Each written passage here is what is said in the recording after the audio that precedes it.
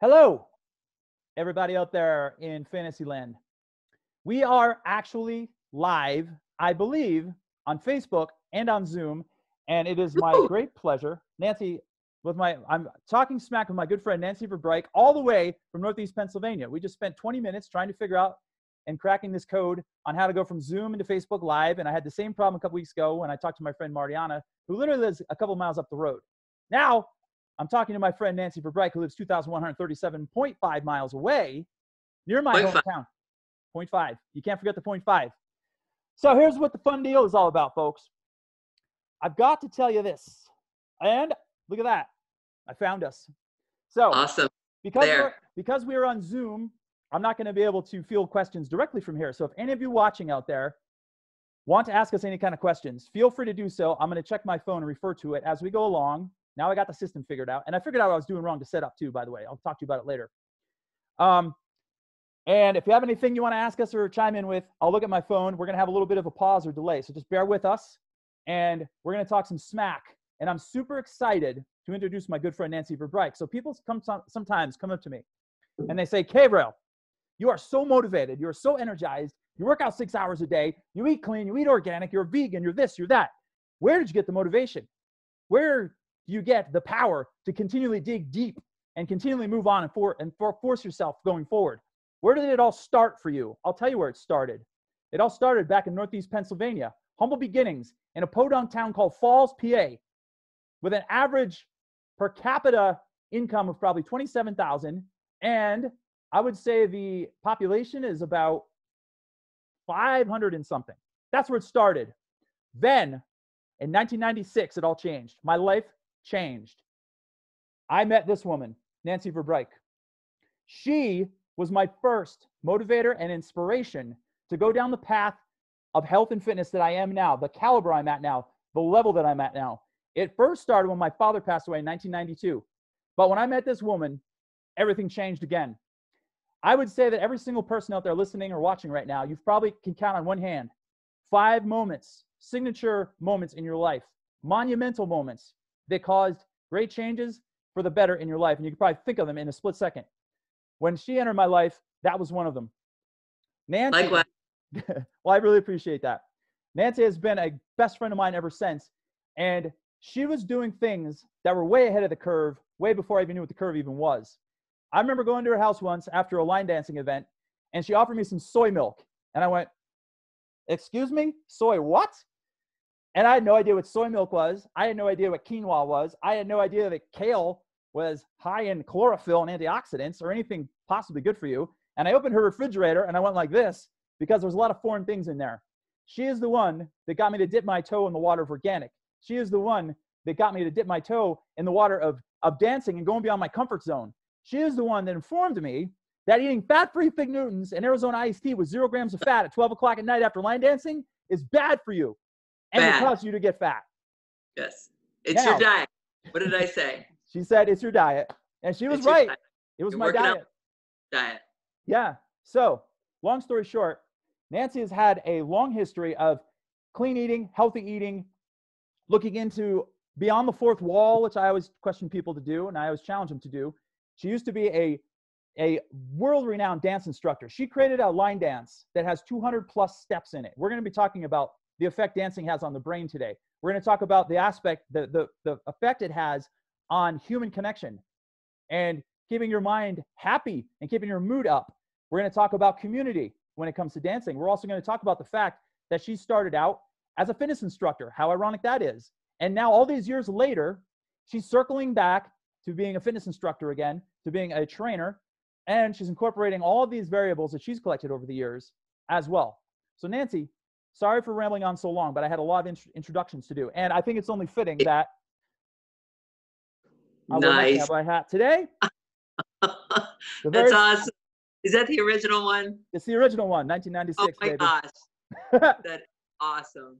Great to see. I might be a huge fan of Social Distortion and the Ramones and the Sex Pistols and Operation Ivy and Rancid, but I am a cowboy at heart. So, Nancy Verbrike, welcome to the K-Rail Show. We're going to call this Wellness Wednesday. It's Wednesday. Why not, right? Right. Absolutely. Tell me something that these people need to know about your background? About my background. Well, I think you covered a lot of it, pretty extensive. It started out with me being so unhealthy, that part of me that wanted to change. And I was doing the same thing you do, just grabbing for things, finding places to get myself well. Mm-hmm. And I had some great teachers. One of them, Vince Bruss, taught at the University of Scranton. Everything Natural. Both of us worked there. That Oh was just yeah. a of such wonderful information. We constantly had workshops and things that introduced us to supplements and all of that. So that all was a big part of my life, and it played into my wellness today.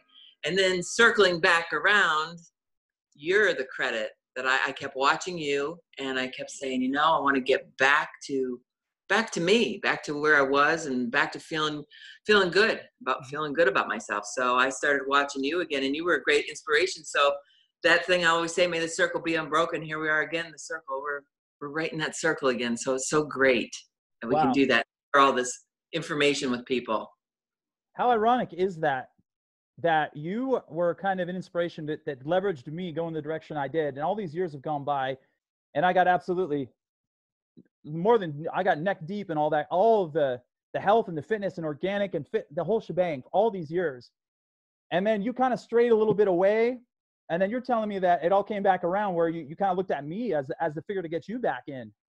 And Yes. I am very humbled by you saying that, first of all. And secondly, it really shows how the non-discriminatory factor works in life, where you never know who's going to help or who's not going to help or who's going to be on board. And you have to just be completely open and surrender to everything. And it's like, we all have something to contribute to this world and this earth, and you never know when you're contributing. And you telling that to me, when you told me that a little while ago, I was like, really? I had no idea I was having any impact on you whatsoever. And then like, you're telling me, oh yeah, you like have this massive impact on me. So you just never know. And you have to be open to everything, and you have to be able to accept yourself for who you are in the current moment that you're in. And right now is a perfect example of that. Not this time of year, this Corona season. I'm calling it the season now. I think everything comes in seasons. People come in seasons. Seasons change, but I mean, it snowed this morning, so it's April 15th, and I had no problem with the snow. I went for an awesome run this morning. It was fantastic. I love running in the snow. Just the feeling of the snow hitting me in the face and cooling me down, and like my hands were a little cold, but that was about it. But it's like so serene and quiet, and you can just like literally everything looks like it's going in slow motion. The flakes are just coming down, and you're just like, I feel like a $6 million man. I'm just waiting for that noise to go as I'm running. And it's absolutely it's amazing. So putting out good chi always comes back and helps you in the end. So you had a lot of good chi to put out back in the day. And I'll never forget the time we went to, was it World's End State Park when you first introduced me to quinoa? Yeah. I believe it was around I think it was 2000. It was like 2000 maybe. I'm sitting there at a table, and you put this big bowl of something on the table with red onions and peppers and all this big colorful arrangement. And I'm like, what is that stuff? And you're like, it's quinoa. And I was like, quinoa? What the heck is quinoa? I've never even heard of that before. My mother never pronounced it right. Yeah. That stuff. Yeah. How'd she pronounce it? Quinoa? Yeah, probably. Something like that. People still I want to get some of that quinoa stuff, K-Rail. You know what that is? And I'm like, yeah, I know what it is. It's actually pronounced quinoa. Oh, well, I'm thinking again, some quinoa and some kettlebells. That's what people tell me a lot. I'm like, it's a kettlebell and it's quinoa. Thanks for the clarification. Thanks for stopping by. But anyway, the education factor was there, that, again, offering something that we had to each other that helped our lives, helped our wellness. Exactly. And there's no judgment. There's no anything. You're not a dance instructor. I'm not a fitness guy. I wasn't a carpenter then. I wasn't anything. It was two people sat down. You made this batch of quinoa. And I said, what's quinoa? I never heard of it. You said, oh, it's this grain. And I made it with blah, blah, blah, blah, blah, blah. You didn't tell me about quinoa is a gluten-free seed that's technically a seed, but called often misconcepted as a grain, but it's actually a seed, and it's got all the amino acids in it. So it's a good source of protein for vegans and blah, blah. You didn't give me all the rambling on. You just said, it's quinoa and it's a grain and blah, blah, blah. I tasted it and I was like, how have I never heard of this before? And I loved it without knowing that it was going to be a staple in my diet several years down the road. Right. And then I started digging. Then when I started digging into like the medicinal effects of food and how food can be thy medicine, much like Hippocrates said 8 bazillion years ago, I'm like, oh, this quinoa stuff that Nancy introduced me to a while ago is a powerhouse food, especially if you're vegan, because it has all the essential amino acids represented in it. And I'm like, I can't say that about rice or millet or any one of these other grains. So I was hooked. But that's my quinoa story, and that's how I got into quinoa. Now, I want to talk about what you talked to me about yesterday about you had a little bit of social anxiety, I believe is the word you used. And if you didn't use that word, it's a word that I often use, and I'm going to use it right now. When you started teaching classes down at the University of Scranton years ago, I want you to go back and I want you to tell me that story again. When we talked about you. Okay. So I was very awkward talking in front of a crowd, talking in more of maybe 2 or 3 people at a time. And I was thrown into this situation where I was teaching aerobics, and my mentor at the time, Vince Bruss, I keep going back to him, but he was that push. And he said, you know, and I loved it. I knew when I walked in that room and I saw this going on, the passion for it, that I had to do it. It was going to be my turning point. Didn't know it at the time it was my turning point, but it was leading me that way. So I would physically get ill prior to the class because I was so social anxiety, totally in front of a class, and just I would review everything that I had to talk about, and I'd look at it and go over and over and over it before I could even speak. Okay. And I pushed through it. And so, yeah, that social anxiety was a huge thing. And at that time, I knew nothing about diet, and I would eat like big bran muffins and orange juice and totally crash out. Totally. Wow. So that on top of everything, like I wasn't nourishing myself, and all of that, the brain power, all of that came into it too. So that was the learning curve for me then. I was extremely getting fit. I was teaching like 12 classes a week. But back to that, social anxiety was crippling for me. Wow. Yeah, totally crippling for a while. I was just, I grew up in a small town. I was just myself, and I was in front of crowds. There was just my mom and dad and me and my brother a little bit here and there. And so, yeah, that social anxiety was a big part of my life that I think a lot of people don't know about. And along with the unhealthy lifestyle I had prior, everything. Okay. Yeah. So when I first met you and I first came, you just disappeared. You there? Oh, there you are. I am. Okay. Holy cow, you totally disappeared. I was like, I thought your phone went croaked on us or something. So do I look sketchy? I'm looking at my phone to see how sketchy I look with my cowboy hat on. If y'all think I look too sketchy, do I look sketchy or no? Not at all. Okay. If I don't look sketchy, I'm going to keep it on. If I look sketchy, the hat's going. I'm going to move you over here to keep us plugged in. Okay. Sounds good. You keep talking. When I first came onto the scene, when I started getting into country line dancing back in the day, yes, I would like to go on the record as saying I'm a pretty, I wouldn't say highly qualified line dancer, but I can hold my own on the dance floor. And especially with East Coast swing. That was my jam. Oh, awesome. You were great, Kev. It was great. Well, I appreciate it. We had so much fun back then in the day. And the whole aspect, back then I didn't care about anything. Back then it was just like a bunch of people having a good time, line dancing, swinging, and all that kind of stuff. Now I look back at it with all the lessons I've learned through life and all of the research I've done and all the practicing I've done on brain function and all these other things. And there were so many elements going on back then that I see now that I didn't see then that I want to talk about now. So first of all, let's talk about community, especially because the coronavirus has struck the whole world by storm. Everyone is quarantined. No one's allowed to leave, and social distancing, people wearing masks and gloves and hats and shirts on backwards and all kinds of crazy things. So community was number one. We'd walk in the door there and you just feel this uplifting feeling. Your shoulders would just get broad and you'd smile and you'd see people. And you probably had 10 hugs before you even got to the dance floor when we went to that country line dancing at Shadowbrook Resort in Tunkhannock, Pennsylvania, in case any of you ever get out there. Nowadays, it's way different. However, human connection, I say it all the time, always aim for 8 hugs for 8 seconds every day of the week.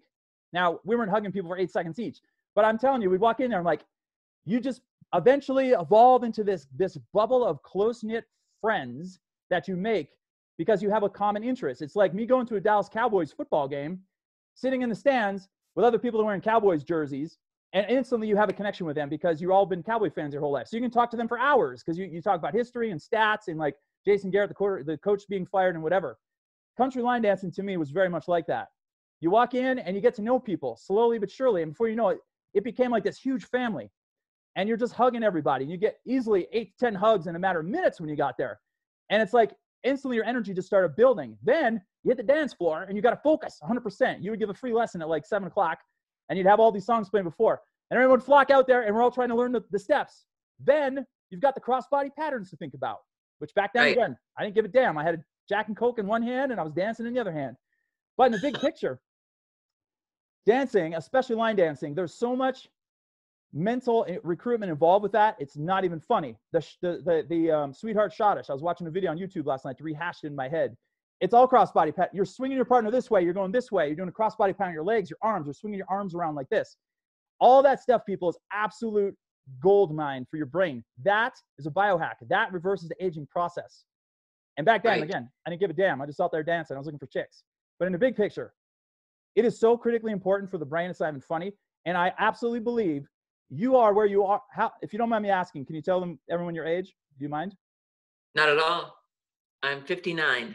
Nancy is 59, and she's more fit than a lot of 21-year-olds I know, mentally and physically, and her posture is absolutely perfect, and she's ripped for her age.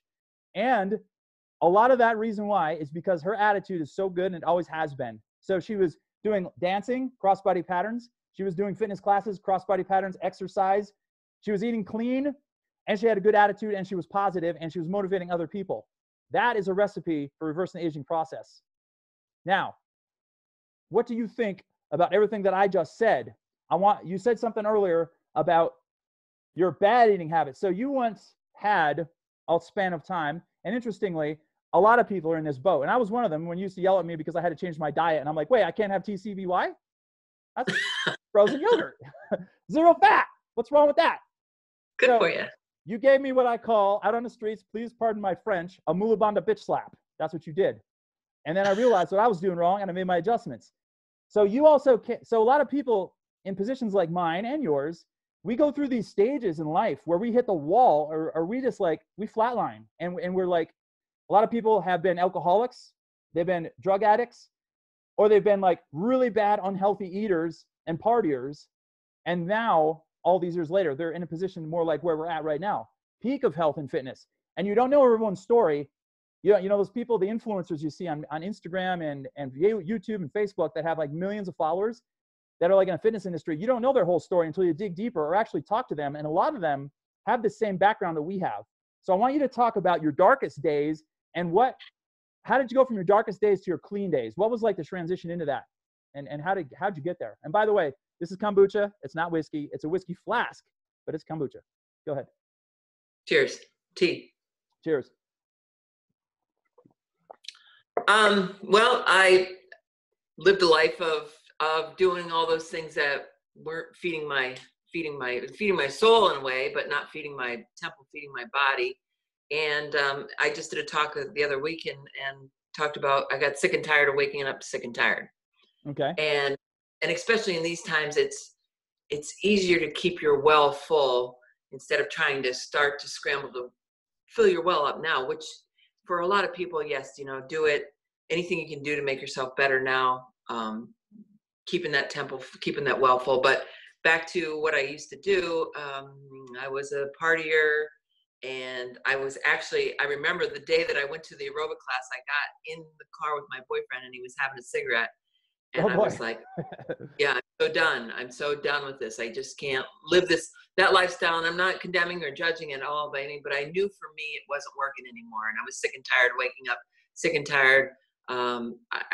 Drugs and alcohol, they abused me. I don't like to say that I abused them. They abused me. My body was tired, and I just felt awful. So, and then that's when I got the job at Everything Natural. That's when I started to teach at the University of Scranton. And things started to turn around for me, but I was still eating unhealthy, thinking that it was healthy. So then when I met you and I were working out like a fiend, and you were like, I don't get it. I'm, Kev, it's your diet. I'm not getting the results I want. I was not getting the results, and I'm not feeling in that lethargicness and that crave.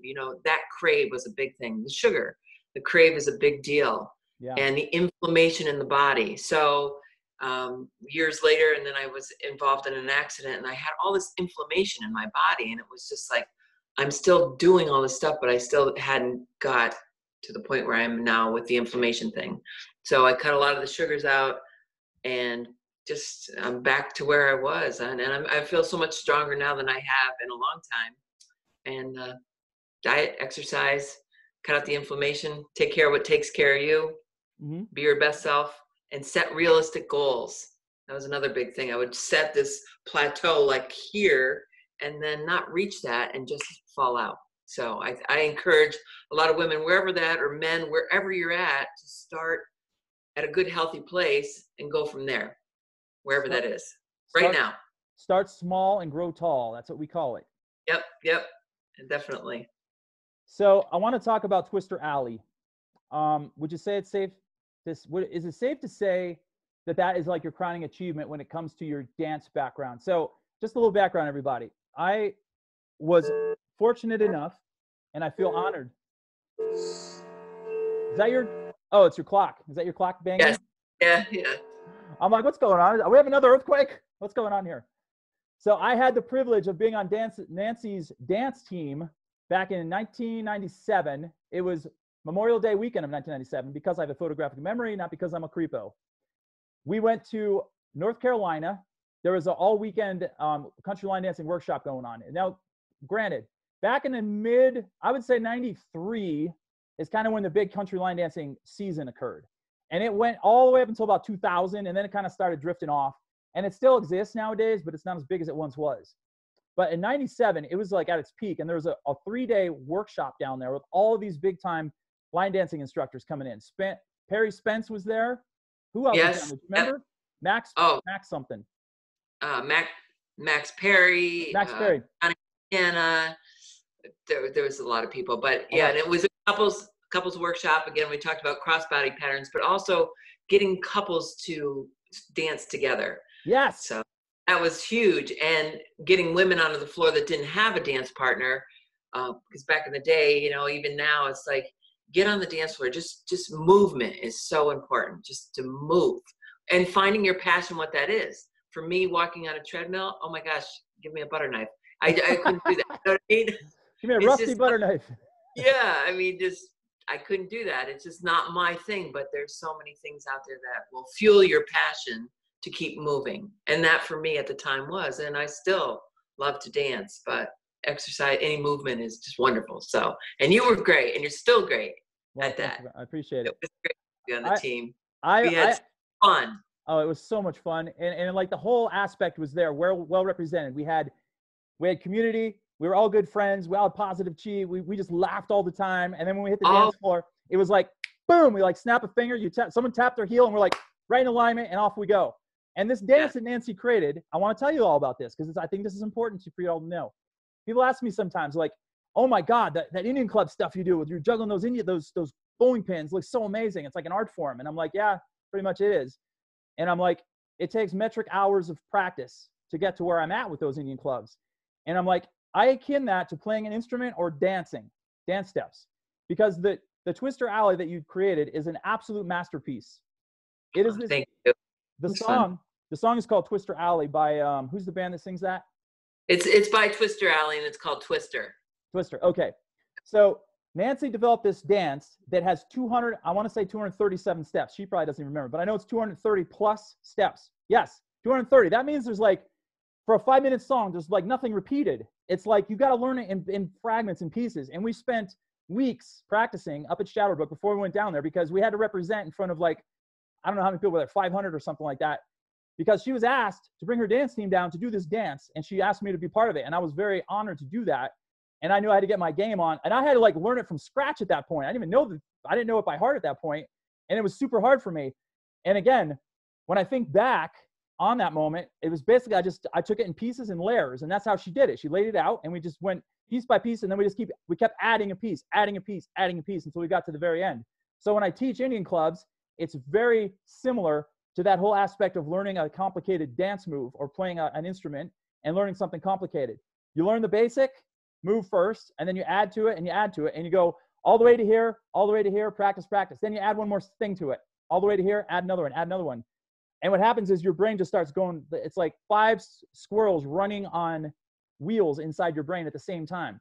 So the amount of neurological load involved with that dance is absolutely unbelievable. It's off the charts. So my question to you is, up until the coronavirus, you were still teaching line dancing here and there at Creekside, I believe, yeah?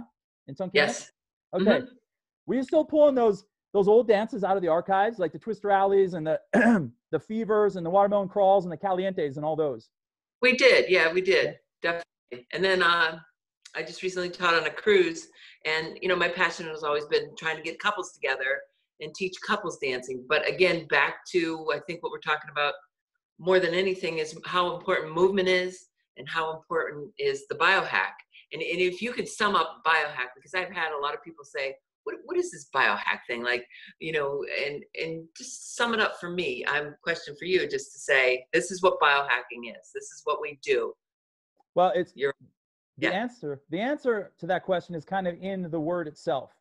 So whenever you hack something, whenever you hear, all right, well, there's two ways of looking at the word hack.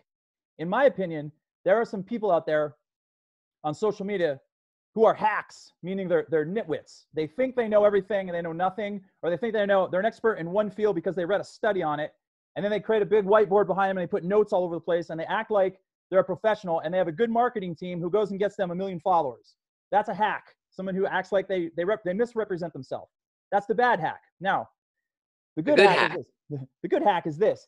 Another interpretation of a hack is a trade secret or a tip or a trick to get yourself in a better position quicker than you would if you went down a conventional road. So, for example, drinking kombucha is a hack, in my opinion, because it's loaded with probiotics. So it's going to help your gut health. And if you improve your gut health, it's going to improve everything else, because you're going to be able to digest food better. You're going to break down nutrients, and you're going to have more energy levels. You're going to build more muscle. You're going to be able to dance better and smoother. You're going to have better brain function, more focus. Your hormones are going to be more balanced. Your sexual function is going to go through the roof. So anything you can do to fix your gut health is a hack or a biohack. So basically, you're hacking your body's biology. So your body has a natural tendency to do certain things. Along with the aging process, certain things start to decline. Your muscle mass starts to decline, bone strength, mental strength, eyesight, hearing, all these different things start to decline. So if you can biohack your system and pop those things back into attention again and may improve on all those, then you've just did a biohack. So basically, it's a way to do things like reverse the aging process, maintain lean muscle mass in your older age, maintain brain function, maintain sexual function, but not just maintain it, but maintain it to a level that's like higher than average or higher than normal. So that's kind of what biohacking is. It's hard to come up with like a one-liner to describe what biohacking is. It's a little too scientific to do that. That explains it all, so people have an understanding that at any age you can be your best self. And anybody, that's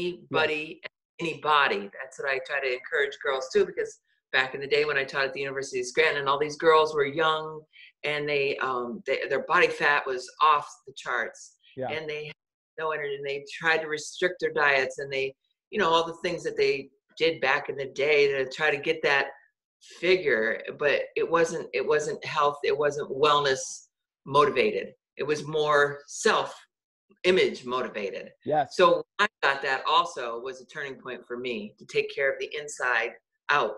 And I had gut issues, and that's when I met Donna Flamonte and worked at the Waverly Wellness Center. I did lymphatic massage therapy there, and all of that combined into all of what I do, and then also healing myself. By healing other people, you heal yourselves, because you see, what works and what doesn't work. But gut health was huge. It's still huge. I mean, I work at that, the probiotics, and start there. Start on the inside first, and get to where you're at. So fitness over 40, fitness over 50, fitness here coming up on 60. Fitness for life. Fitness for life. Forget the age. Absolutely. I mean, everything you're saying reassures my point that just throw age out the window, throw caution to the wind. What goes on up here is the most important thing, because this controls everything. And there's a huge amount of biofeedback that goes from the gut to the brain, the gut-brain axis it's called. So you treat this good on the inside and out, your gut, then you've got it made in the shade, baby. That's it. I mean, that's what I talked to my friend Gut Babe about a week and a half ago. She's an expert on that stuff. And it's just like it's like talking to a mirror when I hear her talking, because I've been saying it forever.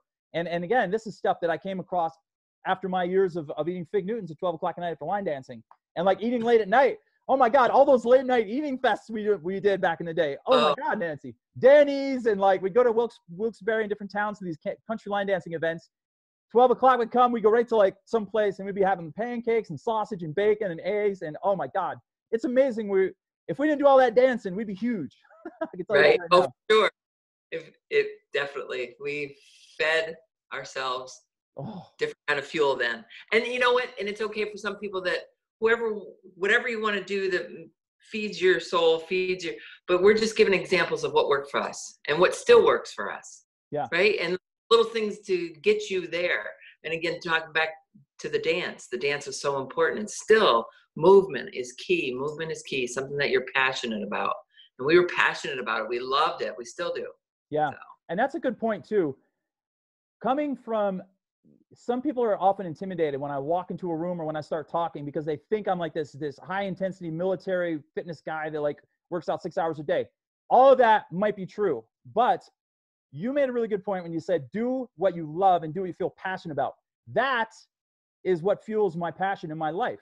That is why I do 2 workouts a day, 3 workouts a day. I'll work out an hour and a half. I'll go to the park. I'll swing any clubs for an hour. I'll go for a hike over on PC Hill. It's because that makes me feel good. That's what I need to medicate my soul and my body. It doesn't Right. have to be, you do not have to do what I do. You do not have to do what Nancy does. You don't have to be ripped at 59. You don't have to be ripped at 47. What you need to do is you need to connect the dots on what makes you happy and you passionate. You said it really well. And you, I know for a fact, because I came from the same town you do, you have a whole different landscape going on out there than I've got here. It's easier for me to talk to certain people and motivate them in a certain direction. And you have a whole different demographic out there. When I come back home to PA anymore, I'm always on edge. I'm real anxious. I'm nervous. And I'm like, I feel like I kind of feel like I'm being looked at, or like people looking out the corner of their eye at me, because maybe I'm a little too exogenous or too high tone for people, and they're not going to understand it. But you live there. So you're coming from a different angle. So to add a little bit more to what you were saying, if walking is all you got and that's all you need to medicate your soul, then go for the walk. Go for the walk 30 minutes a day. If that's gonna do it for you, great. If that's gonna help you clean your diet up, if your diet is out of control, if you're smoking too many cigarettes or drinking too much whiskey at night, I don't drink too much. I do have a little bit here and there. Shh, you didn't hear that from me. But That's okay. I mean, live life. So okay. me too. I'm a plethora of like having a good time. I love it. Anything to feed our souls, but the other part of it that's keeping ourselves going to feel, especially now. And I think it's so crucial. And in this time and any time, like I said, it's easier to stay well than it is to get well. Easier to stay well, Yes. get well. I know, I've been there. I've been on the couch. I've been through depression. I've been through all of this stuff, like all these things to get to the point of wellness that we're at now. And do I always hit the mark? Absolutely not. So when I'm not hitting that mark, I go to your page, or I go to those things that motivate me, get me on back. And sometimes we don't need to be on track. Sometimes we just need to be on the couch, especially going through all this stuff. It's a lot of stressful time. But I think now that the initial shock is over, and the initial, not shock, it's all that we're going through is like, what am I going to do to take better care of ourselves? What are we going to do to make a difference today that's going to affect tomorrow and the years to come? And getting hit with this, like, oh my gosh, here we are. Yeah. And who would think? Who would ever think? I know, right? Never in a million years did you think it. And it came about so fast. It was just like, it came from out of nowhere. It's like you're sitting here looking out the window, admiring the sunset, and your house starts shaking, and you have like a category 5 earthquake, or a 7.2 Richter scale earthquake out of nowhere. That's kind of what it felt like, but it just lingered on for the past 5 weeks, or however long it's been now. 6 weeks, I guess now, or something like that. And the adaptation phase is sort of over with, I would say. And now people are like, what's next, and what are we going to do? And it's like, I mean, although they're like making projections, there really is no end in sight, to be honest with you. I don't really see a solid date where like, oh yeah, May 1st, we're good to go. Everybody just go right back outside. I don't really see that happening. I don't really know how long this is going to last or what's going to happen next. But I do know this. I don't watch the news. I don't watch the news on the computer. I don't look up speeches on YouTube. I don't do anything. I just sit back and I let things come to me. And all the information that I need personally just appears, because I'm in 100% surrender right now. I'm more at peace now than I've ever been in my life. I got rid of some toxic people recently the past month, and every day just keeps getting better. And that's another thing. People, you've got to clear your plate of all the toxicity. If someone is giving you news every day that you don't like, and it's causing you sleeplessness, if it's causing you anxiety or depression, and they continually contribute bad juju to your life, you've got to get rid of them. And I'm sorry, but that's the truth. And I don't care if they're friends, family members, coworkers, whatever. I've been down this road so many times, all the way back to like my early 20s when I first met Nancy. And it works like magic. You get rid of all the toxic people and all the toxic things. Wait till you see what happens. Magic will happen. It will appear right before your very eyes. And one thing I don't want any one of you to do is to just sit back and watch the news all day. Don't sit back and watch CNN. Don't sit back and watch your local news. We already know what the bad news is. We know. What more shoveling of crap down your throat do you need to know how bad the situation is? You know how bad it is. So shift your focus to the good. Just like Nancy said, what can I do today that's going to enhance my quality of life? What's that? What one thing can I do today to enhance my quality of life? And of others. I always throw and of others too. And another thing too, that if I can add this in there, that sometimes we are around people that are toxic, or we have certain things that for our job situations, or that we can't really step away from, or in a friend's zone, and there's certain people, there's things that you can do to step away from, or the serenity prayer. Help me to help myself. How am I going to accept the things I cannot change? And how are those things going to affect me in a positive way or a negative way if we choose to do that? So when we are subjected to whatever, how am I going to react? How am I going to act? How am I going to act on this? So a lot of times our first thing is reaction. And it's just, we can't change the way other people are. We can change the way that we are. Mm-hmm. And that keeps that positive chi going. And that's what, has kept me here, kept me there, kept me where we're at. That's awesome. And I have to ask you this question. What are your thoughts on cucumber water? Oh. Well, let me tell you. Let me take a sip of water. Go ahead. So I think you should elaborate on that. But the things that people might not think that might work for other people, but work for us. So we're cucumber water fans. We're lemon in our water fans. And do I like to go out and have a good time? Absolutely. So you got to do what's right for you. And talking again, what other people may think or not think, we know that we're doing well for us, and maybe that good chi can pass on to somebody else to make it good for them too. Right? Yeah, absolutely. Yeah. Well, I'm going to tell you my cucumber water story because I need to get this off my chest. Lemons and limes are cool. I sometimes use them in my kombucha blends, but I don't like lemon in my water. So I adopted this habit. Alkaline for the body. And we have to do another talk about that too, about all those little things that people want to know, like what to take, what to drink, what to eat, another time maybe we can elaborate all this along with the cross body patterns. Well, that's all that stuff are awesome biohacks, but I don't particularly like lemon or lime in my water because it tastes too bitey. It's too pungent. It's too sour for my taste. Right. And I adopted putting cucumber slices in my water way back when. I don't know when, a few years ago. And I just think it's more smooth and it tastes delicious. So both of those things going into your water, it's not there just for fancy dress. The original reason why they put lemon in water was to help alkaline the water, to raise the alkalinity of it. Right. As a way to improve your pH level in your body. So the rule of thumb is disease fails to exist in an alkaline body. So if you can put lemon in your water to increase the pH level of that, to increase your pH level, I say go for it. But I don't like the flavor lemon. So I started using cucumber. Last year, I go back to Pennsylvania. I actually went to the East Coast, did a bunch of workshops with a couple friends of mine. And then I came back to PA. And then I went and taught a class at this place called Endless Mountains Hot Yoga. And then Nancy and her husband, we go for dinner at this place up the road.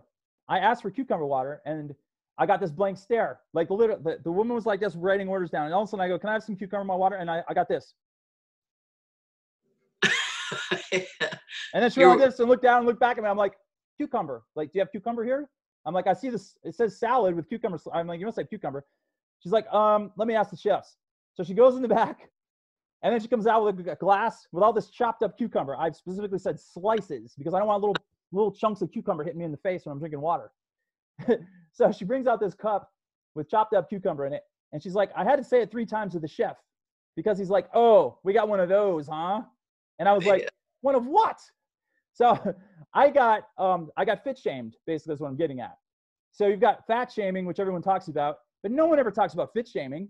So I came back there expecting to have a nice cold glass of cucumber water. And instead I got fit shamed. And then to top it all off, the owner comes out and she starts talking to us, and she was super cool. Then her son comes out and he was a little rambunctious. I'm not mentioning names of places in case someone's watching. And next thing you know, I don't even know how it happened, but I'm talking to Nancy and Charlie, and all of a sudden the kid just sticks his fingers right in my cucumber water. I think I asked for more cucumber. That's what it was. And then he heard me. So he sticks his fingers in my cucumber water, pulls out cucumber like his hand was a crane and he was grasping something, pulls it out and throws it on my plate. And then he stares me right in the eye.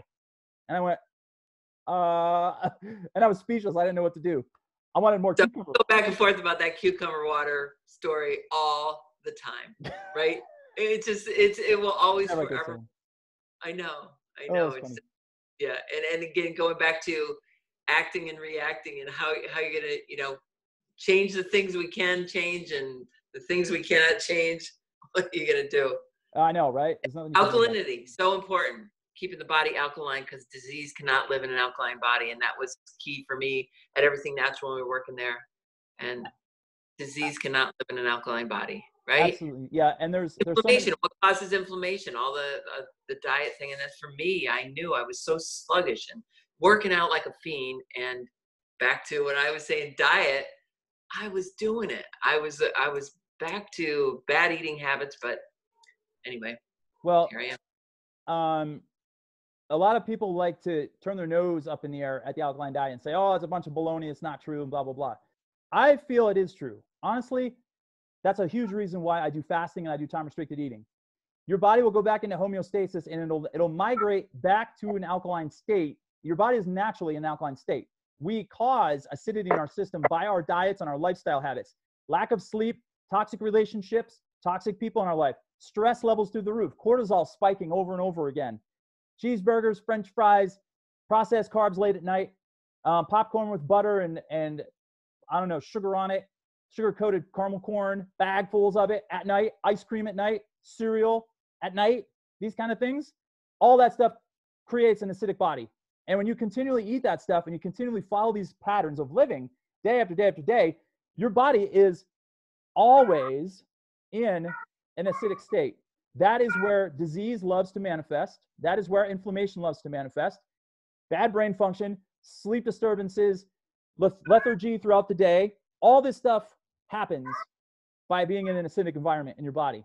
So in order to change all that, you need to flip some switches. And the best way to do that is get rid of the acidic foods, integrate more alkaline foods and beverages. And I say, shrink your eating window down. Do you have anything to add to that?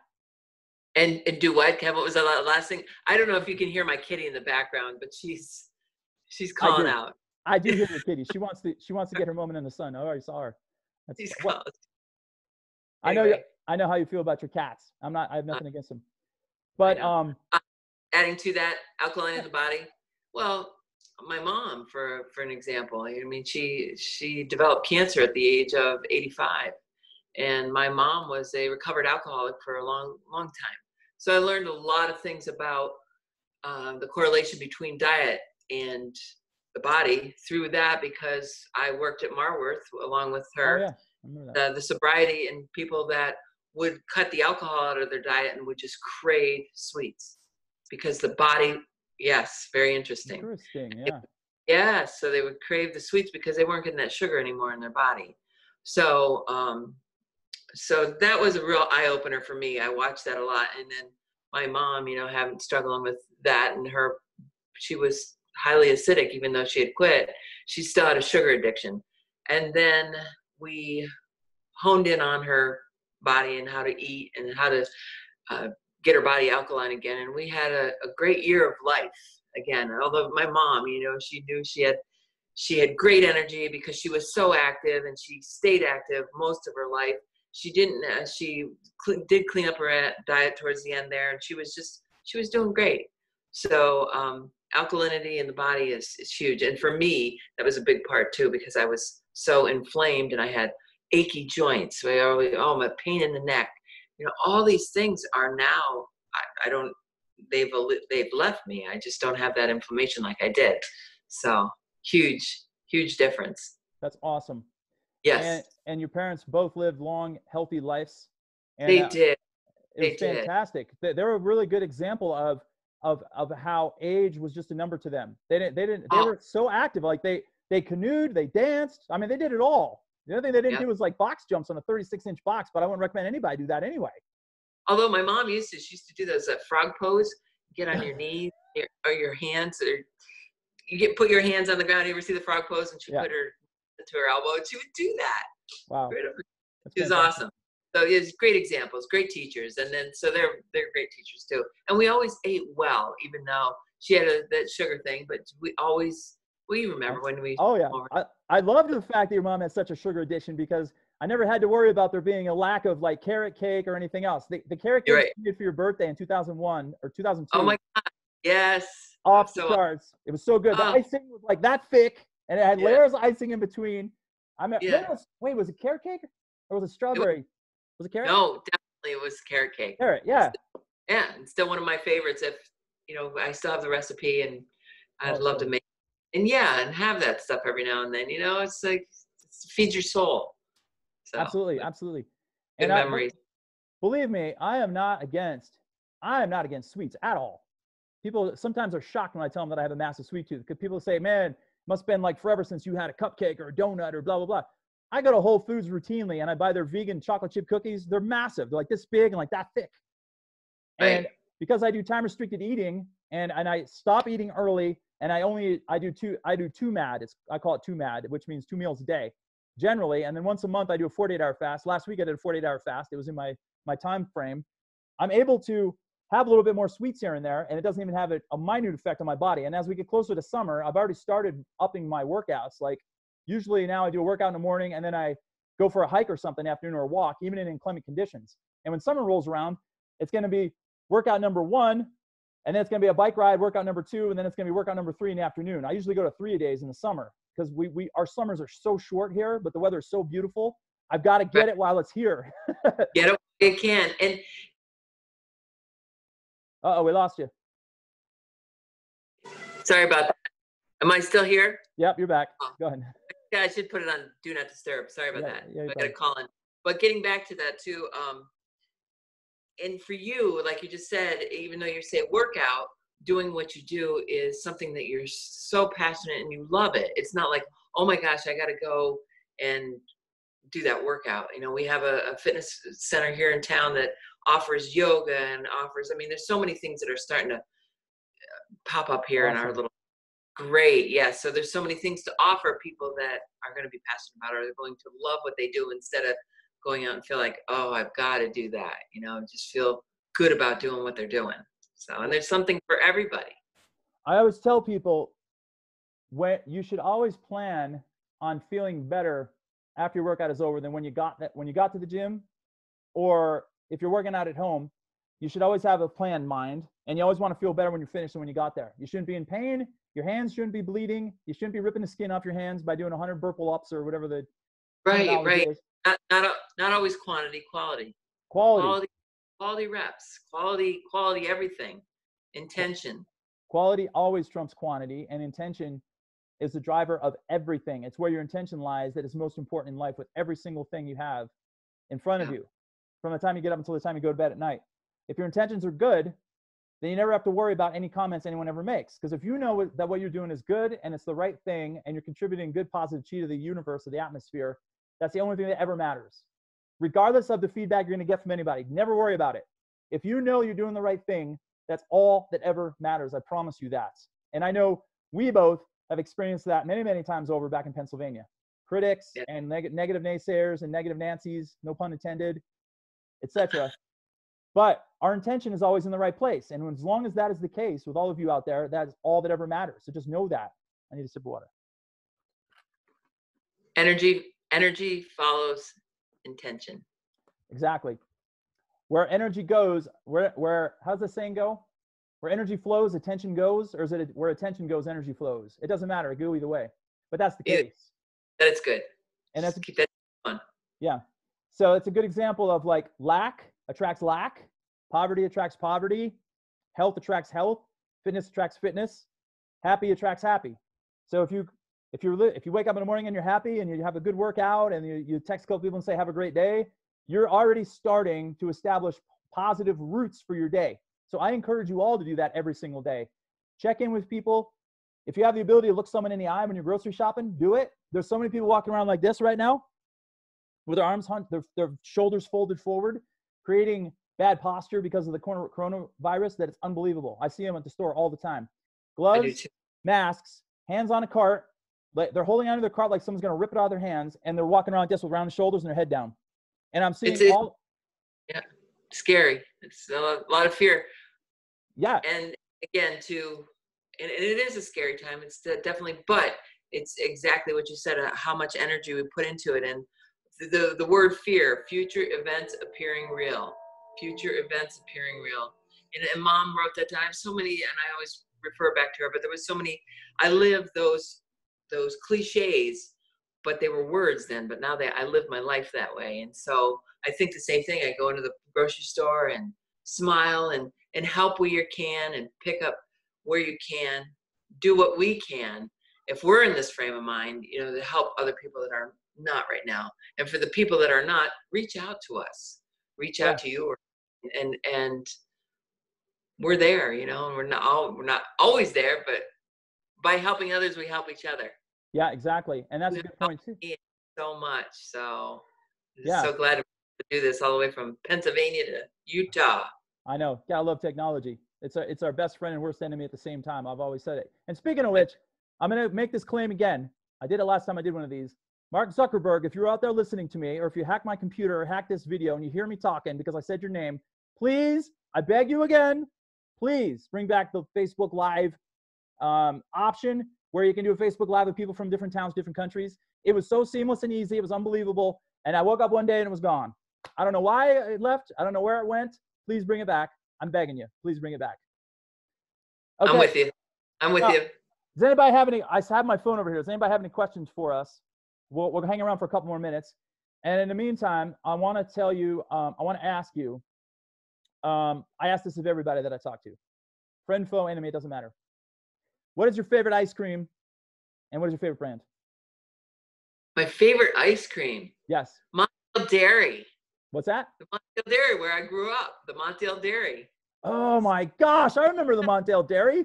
Yes, that's where I go. And my favorite kind would probably be. Is that still open? Montel Dairy? Yes. Well, yes, it will be. Yeah, it's still open, and the owner was still up to last year. That's what my. So yeah, I love go. In fact, that's my first ride on my motorcycle every year. I go to Montel Dairy to have usually something with peanut butter in it, like peanut butter ripple. So, okay. Yeah. Good. Yeah. Well, at least it's not just plain boring vanilla. No.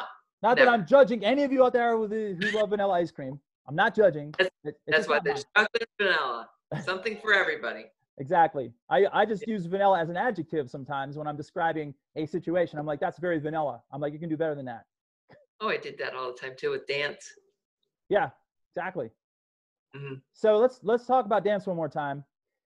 What is your current? All right, let's say sans coronavirus. What was happening in your dance world, and as an instructor and so on? What was like the latest thing that was happening? Was there did you still have a steady crowd at like country line dancing? Did you see a spike in it? Did you aspire to do something, take it to another level? Did you want to like make new dances or anything like that? What was going through your mind about it recently?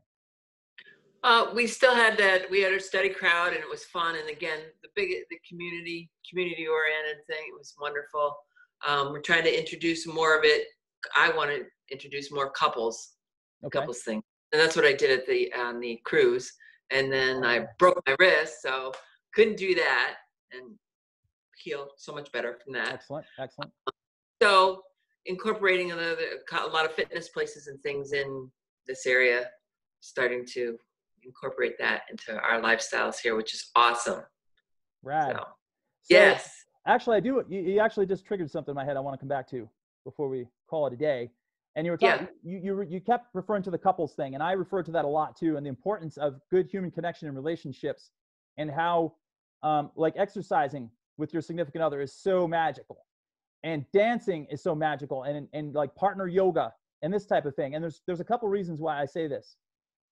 When I was going to the gym, I would see certain couples that were together. They'd come to the gym together, they'd be happy, they'd be smiling, and they like wink at each other across the floor. Sometimes they'd work out together, sometimes they wouldn't. Sometimes they do two completely different workouts, but then they walk past each other and they'd like, you could tell they were a couple in a thing, and they would just be glowing. Like the happiness inside their relationship was off the charts.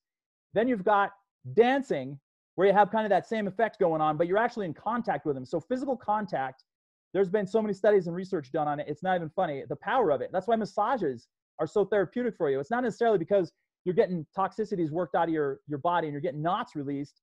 It's because of the hands on the body. There's a lot of energy that we have. We're walking particles of energy. We're balls of energy walking this earth. And we collect more from the ground, especially if you're barefoot. And we have a way to transfer that from body to body. So if you're doing partners dancing and you're holding hands or your hand is on someone's shoulder, you're transferring all these ions back and forth together, which will help improve your mood, which will help improve your relationship. You're making eye contact, you're smiling, and you're really going to get connected. Partner yoga is the same thing. There's two people involved. There's a base and a flyer. And the base is the person, usually the guy who lies on the ground and holds the woman up as she does all the moves and stuff like that. She was called the flyer, he was called the base. So you're in contact with them, and she has to rely 100% on you to hold her up there, or she's going to do a face dive. So there's a trust factor involved as well. So I don't think these aspects are talked about enough. And you obviously know them because you're talking about them. You keep coming back to them. So you're trying to enforce kind of like the whole couples thing. Is that it? Absolutely. Absolutely. And that's, yeah, I'm trying to get that direction of guys and girls dancing together in places that I've gone and to have that connection is so important to do it, to try to get past those barriers that we feel so awkward about, because I was that person. I was that girl, so awkward in front of a group of people. And so to break those barriers. So yeah, I keep going through it because it's difficult. A lot of times it's easy to get the ladies on the floor, but to get the guys and bring them out there and just to try this and just have fun with it. And I always feel like I'm the referee and all, but that's great. So those cross body patterns, doing something you're passionate about, the crossing the linear point, the middle point in your body, like we had talked about, that biohacking for the brain, that biohacking for keep reversing age or keeping ourselves well at this age, whatever age it may be. Mm-hmm. So important. Well, that crossing the so we talked a lot about, but not everybody's able to do the amount of movement we do. But any movement, something isn't always very much, but more than often, something's more than nothing. Absolutely. So something, anything, walk, like you said, all that, and what it does, especially in this time and any time. But now, just to have that positive, get away from the TV, go outside and really breathe. And I'm seeing this with families I haven't seen forever, walking our road, and here they are out and about and walking and connecting again. So that's great. And so that's my story, and I'm sticking to it. All right. What a perfect way to close, because, life's a dance and you learn as you go. And a matter of fact, I was serial watching and listening to YouTube last night before I went to bed of all the songs we used to dance to back in the day. And I'm like, oh my God, I don't remember this one. I don't remember this one. And I had to watch I had to watch an instructional video of the Sweetheart Schottish. And I'm like, oh yeah. Then it all came back to me, the 3-step scuff, and then the forward and the backwards. And then it all just started clicking back to me, like how much fun we used to have back in the day. Like a song come on, and everyone just like jumps up and like runs to the dance floor and grabs a partner, and boom, off they went to the races. It was such a fast-paced environment. It went from like 0 to 60 really quickly. And I was trying to think of all these different, I was listening to like Fever and Watermelon Crawl and all these different songs. And I'm like, man, I don't remember a single dance step of any of these. But it was just so much fun. And I think I'm going to write a list of like 10 tunes from back in the day. And I'm going to try to hunt them down on YouTube. And I want to relearn them just for fun. I would love to. I'm quarantined, so why not? Right. Good. And another thing to do, crossbody, and just to have fun.